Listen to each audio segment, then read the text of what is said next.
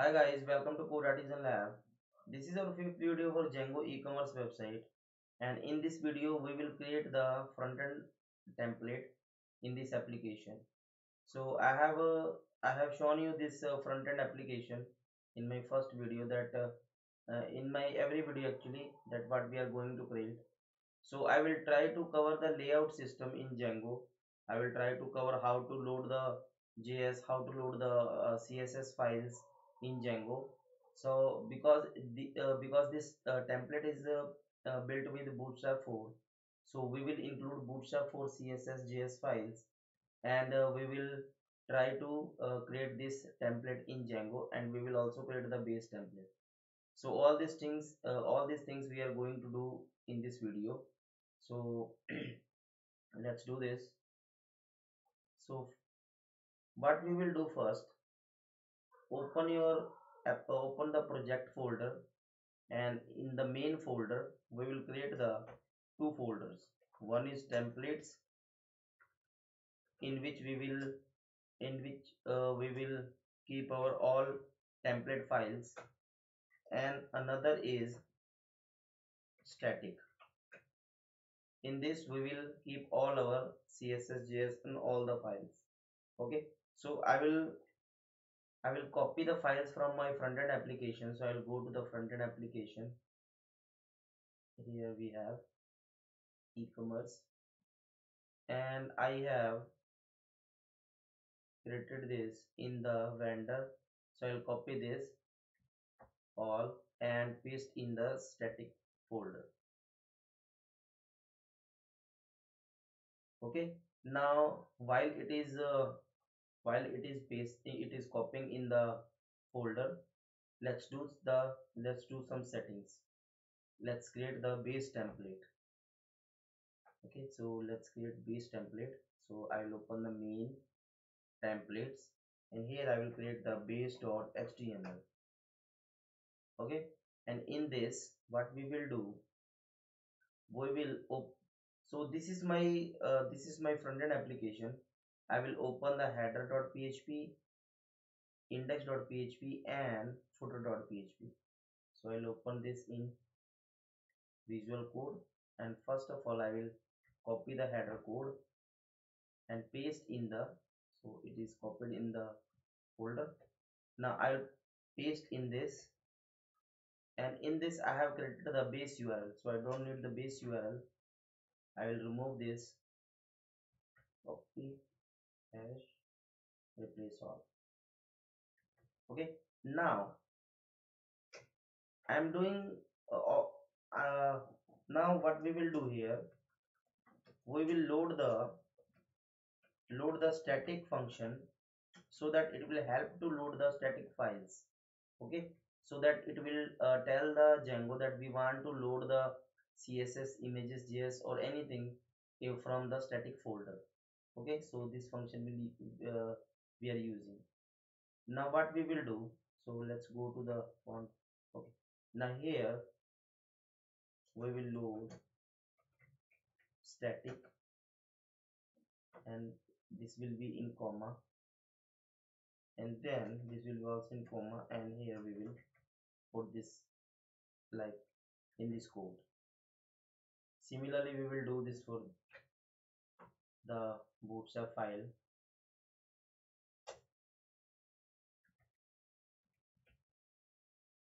and we will create this.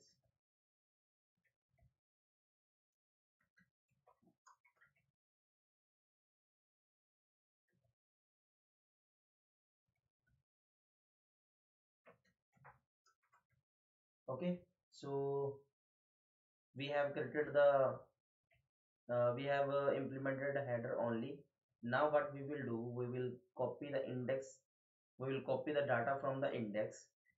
I'll copy the data from the index and paste into the, okay, so I will not paste the index file, just paste the footer file in the base template.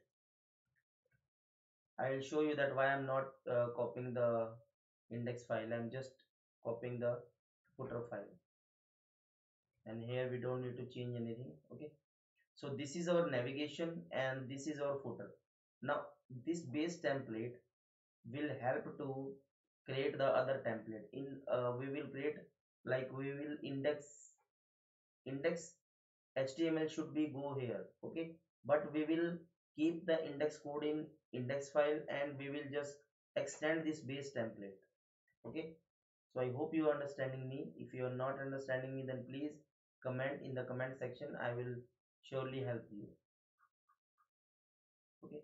So now here what we will do, I will use block content and here I will use end block. So this is the tag, this is the template tag which help us to load the data in this block content, okay. So I will show you that how we can do this. Now create the another template index.html. In this we will copy the code of index.php to index.html, and here we will remove the footer and we will also remove this file, okay, and we don't need the header. So how this index template know that what is the header and what is the footer? So here we will do extends base.html, okay, and here we will block content and we will end the block content here and block. So we are extending the base template. Now whenever we load the template, it will load the index and it will load the base template first, then it will load the index data, it will load the block content data, okay. So this is the functionality. Now I'm going to create remove the for loop, okay. So I'm here, I'm just want to show the fields, I just want to show the boxes so that I'm running the loop, okay. So this is the index file, but we have created just the template. Now the next step is how we can show the template in the front end in the browser. So we will first of all I will remove this and I will open the main template. First of all, let's delete these folders, okay. Open the main and open the views.py file, okay. Now in the views.py file I will create the function. This is the home page. I'm creating this Django application with the help of a function wise, and you can also create the views according to the class, okay. So there are two methods to create a view. One is class, another is function. So I'm using the function method, function view template, okay. So now in this we will sorry, this will be our home and this will be request, and in this we will return render. In this we will render for the first is request and the another is our template name, okay. Now here, now our template is running but it is showing that default it is showing the default welcome page. So one thing is need to do, we will create the urls dot py file, okay. So we will create the urls.py file.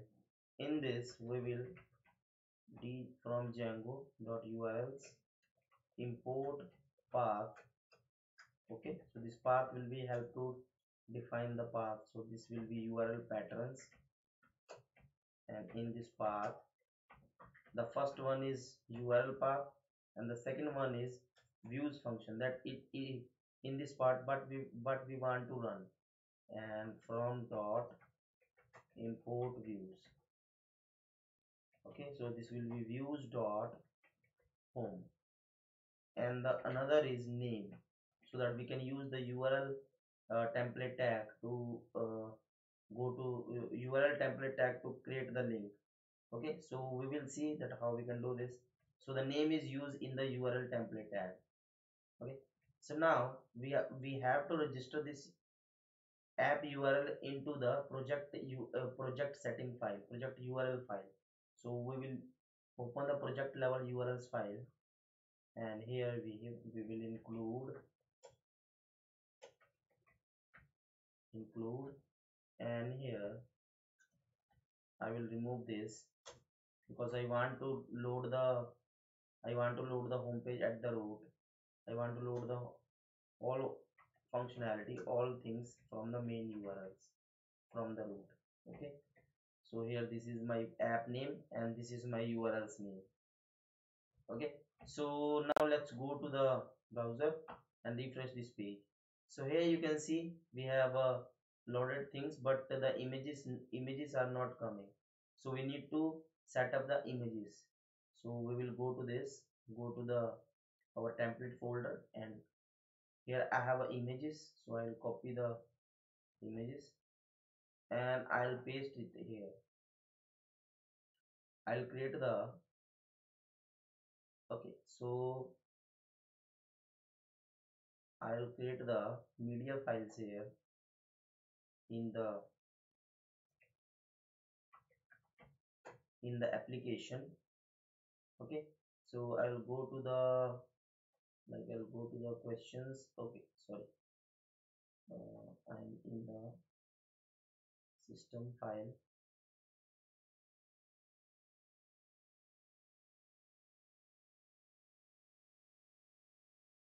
Actually our bottle shop, so this will be our media folder will be out of the application. It will be at the root. Okay, so media is at the root. And one thing more we need to set up the media constant. So these two things, first one is media URL and the second one is media root. Okay, so in Django 3 version we need to import the OS. Okay, in Django 2 it is already importing, but in Django version 3 we need to import the OS. Okay, so please remember this one small thing. Okay, so we have set up the media file. Now what we will do, we will copy the images and paste in the folder. Now let's go to the index file, and after extending the template we will load static. Okay, so whenever we want to use the static, then we need to load the static helper, and here we will use we will static, and this will be our media and images 1.jpg. Okay, and here we will use this. Now we have a detail, and also we need to show this for banner. Also we need to do this for banner. So I'll copy this. uh, I'll copy this. Okay, and paste it here.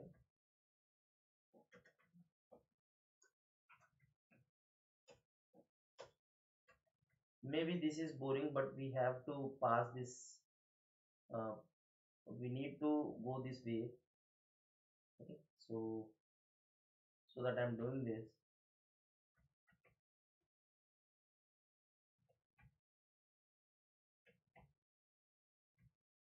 Now we have settled this. Refresh this page, and I will go to the, so it is static media. Okay, okay, one thing more we need to set up. Actually we need to define this kind of, because our media folder is out of the directory, out of our application at the root, so that we need to define this kind of thing. Refresh this page. So it is saying that static media. Okay, let's oh, okay, we don't need this static because we are not saving this folder in the static. We are not saving the media folder in the static, so we need to remove this.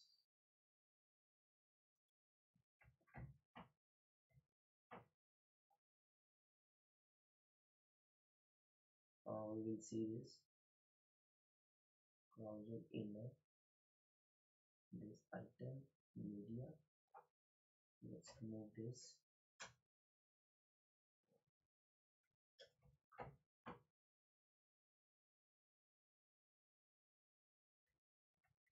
Okay, I will change this method also. Okay, let's remove the media folder in the static. Yeah, so we will do this way. Now refresh this page. So I have loaded the images.